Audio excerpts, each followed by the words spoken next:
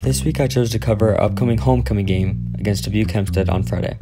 I managed to get both interviews from Coach Horner at Dubuque Hempstead and Coach Remmert from Cedar Falls. Both coaches have a tremendous amount of respect for each other's teams, and both coaches believe they have the motivational edge coming into this game. Coach Remmert believes so because our guys have a bitter taste left in their mouth after last week's defeat at Cedar Rapids Prairie, and Coach Horner believes that the Mustangs have the edge because their momentum is carrying over from last week's win over Dubuque Senior. Coach Horner had this to say about how he's preparing for the game at the Dome.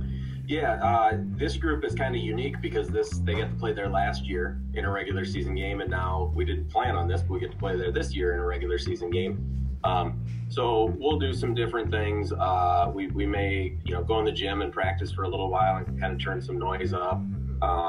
We'll probably bring some music out to practice, which the kids have fun with anyways. But just get it to where, we can still make our calls in that loud atmosphere. We talked this year. It'll be interesting to see how big the crowd is, but I'm sure it'll still be loud however big it is.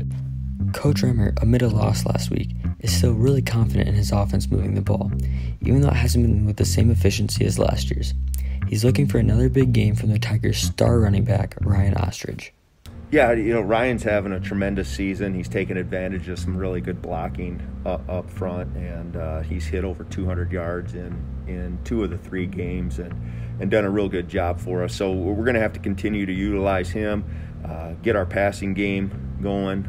We have some really good receivers, and we feel like our quarterback, Hunter, has made some good progress. We just got to find ways to get on track and get that passing game going against Hempstead.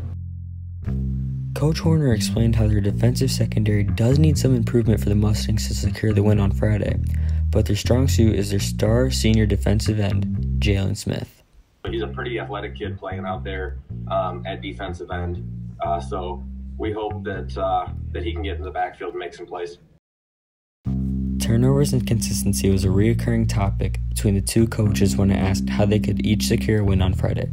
Here's Coach Horner's keys on how the Mustangs could come out victorious this Friday. I think not being overwhelmed by the excitement of being in the Dome, playing a very good football team. So I think a lot of our game plan will be pretty similar to senior. We know we're playing a really good football team, but we've got to minimize turnovers, hopefully create a couple turnovers, control the line of scrimmage, and those would be our keys. Offense for the Mustangs has been one of their strongest suits this year, led by senior quarterback Aiden Dunn, who leads the team both in passing and rushing yards. He's one of the players Coach Remmert is very concerned about containing. Coach Horner said he'll be a big part of their offensive play this week. Overall, we should be looking at a really competitive game on both sides of the ball. We'll be looking for the Tigers' Ryan Ostrich and Eli Mickey combating the Mustangs' Aiden Dunn and Jalen Smith to make the big plays this week. The sophomore game starts at 5 o'clock, followed by the homecoming game, which starts at 7. Homecoming coordination will begin at halftime of the varsity game. And signing off, this has been Sam Jeremiah reporting for the Tiger Highline Online.